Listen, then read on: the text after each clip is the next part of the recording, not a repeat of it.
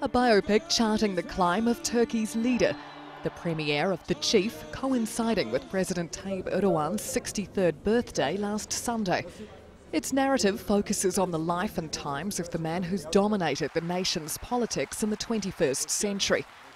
But the timing of its release is being questioned by critics, raising concerns of a growing cult of personality, a claim the actor who portrays Erdogan rejects.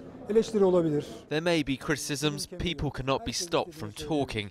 Anyone can say anything, but this is definitely not a propaganda movie, because we started to shoot this movie in February 2016 and it was completed in May. It was supposed to come to theatres on September the 14th, but we received great demand from foreign countries. The promotion period was short, we were thinking of postponing to December, then we thought about opening it on our president's birthday as a gift.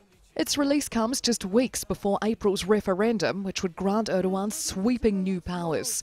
If accepted, the reforms will enable the president to appoint ministers and top state officials, dissolve parliament, declare emergency rule and issue decrees.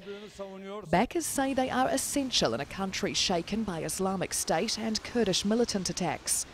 Opposition parties argue the changes will remove checks to the extensive powers Erdogan already wields. The Chief made by a little-known company, with its funding unclear. Beyond the theatre, the April 16 referendum is one Erdogan can ill afford to lose.